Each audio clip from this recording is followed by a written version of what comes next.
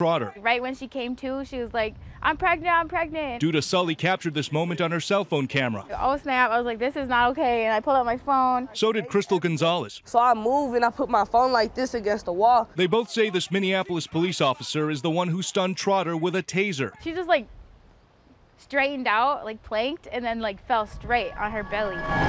The two friends were waiting for a ride near the light rail station Thursday evening on Nicollet Mall. That's when they saw Trotter arguing with another woman. We see them about to fight, and then we see a police car pull up. The situation quickly escalated. The non-pregnant girl slapped the pregnant girl. When a Minneapolis police officer tried to get in between the women, Hey man, look at this, she's pregnant. Trotter tried to get around the officer, but that's when she was allegedly tased. Why didn't you pepper spray the pregnant lady or like put her in a hold or something? In response to our inquiry, Minneapolis police issued this statement saying, "We are investigating and take every allegation of misconduct seriously. Any deployment of a taser initiates a force of use evaluation."